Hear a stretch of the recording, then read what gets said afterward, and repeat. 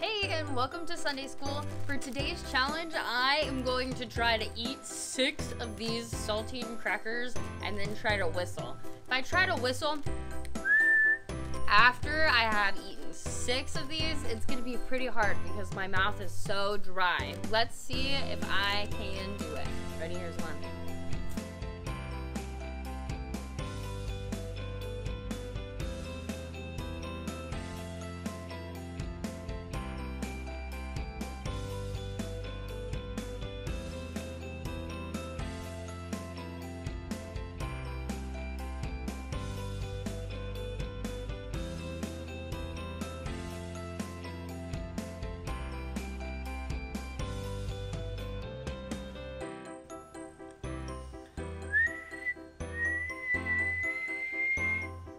I did it. I thought it was going to be harder than that.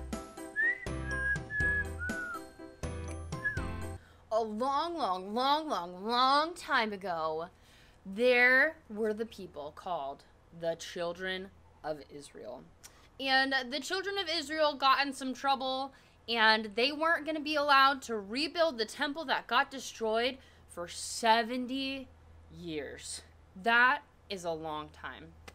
Well, 70 years finally went by, and there was this guy named Zerubbabel, and he was able to rebuild the temple. And the people were so happy, and they were so excited that they were cheering, and they were making such a loud noise that people could hear it from way, way far away.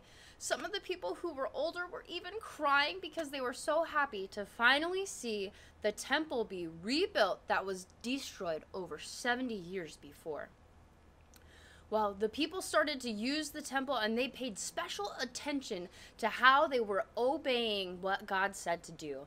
And only the Levites and the sons of Aaron were allowed to do the temple worship. But you know, the children of Israel, they started marrying people that they weren't supposed to marry. And they started disobeying God even more. Well, 50 years after the temple was rebuilt, and after the people were following what God said to do, they turned away from God. And there was a guy named Ezra. He's like the hero in our story today. Because you know what? He was a scribe, and he loved God's word, and he loved God's law. And he purposed in his heart that he was going to study and do the law. Well, there was a king, and he commissioned Ezra. He gave him authority, he gave him a blessing, and he gave him money to go and restore the temple worship that the people had started disobeying God with. Well, Ezra came in, and he started to obey God and teach the law to the children of Israel, and they were so excited that they decided that they wanted to make a covenant with God. Just like Abraham and Moses had done before, they wanted to also make a covenant with God. And Ezra came, and he restored the temple worship. But you know what? He fasted and prayed and was close to God. You know what he had to do? He had to study God's word. And he loved the word of God. He wanted to obey everything that God said, and God used him for it. And you know what? We should listen and obey what God says every day. It's important to read God's word and to learn more about him, because you know what? He really loves us. Even though the children of Israel didn't always listen to what God said, and they were rebellious, they repented toward God, and he redeemed them because he loved them, boys and girls. And God loves you.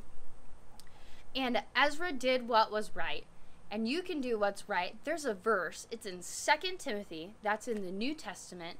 It's 2 Timothy chapter 2, verse 15. Study to show thyself approved unto God, a workman that needeth not be ashamed, rightly dividing the word of truth. So you know what you can do? Read your Bible and pray every day so you can grow closer to the one that loves you so much, and that's God. Let's go ahead and pray.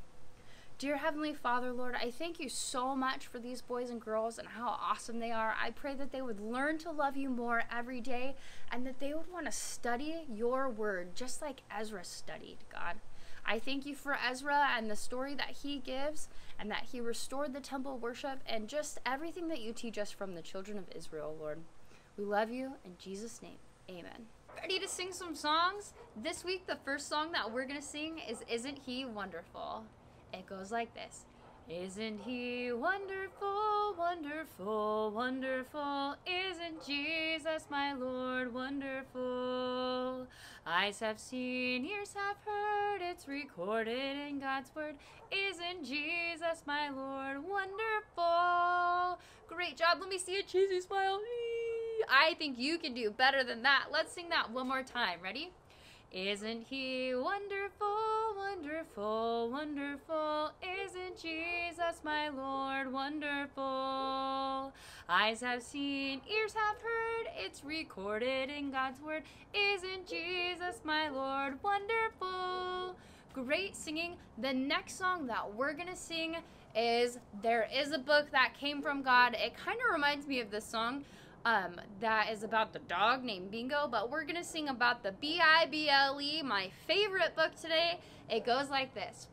There is a book that came from God, the Bible is its name, oh, B-I-B-L-E, B-I-B-L-E, B-I-B-L-E, the Bible is its name, oh. Now we gotta take all the letters out. You know how this song goes. Ready? There is a book that came from God, the Bible is its name, oh, I-B-L-E, I-B-L-E, I-B-L-E, the Bible is its name, oh, there is a book that came from God, the Bible is its name, oh, B-L-E, B-L-E, B-L-E, the Bible is its name, oh, whew, almost there.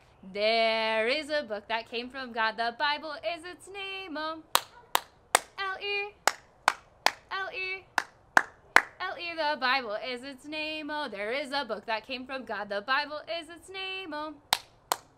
E, E, the Bible is its name, oh. Ooh, I messed up. Ready? There is a book that came from God, the Bible is its name, oh.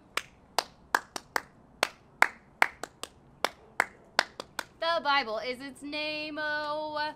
What an awesome song. The next song that we're going to sing is a new one. It's called Sing to the King. Are you ready? Sing to the King who is coming to reign. Glory to Jesus, the Lamb that was slain. Life and salvation his empire shall bring. Joy to the nations when Jesus is King. Come, let us sing a song declaring that we belong to Jesus. He is all we need. Lift up a heart of praise. Sing now with voices raised to Jesus. Sing to the King. Good one. We will have to learn that song. Maybe we can sing it again next week.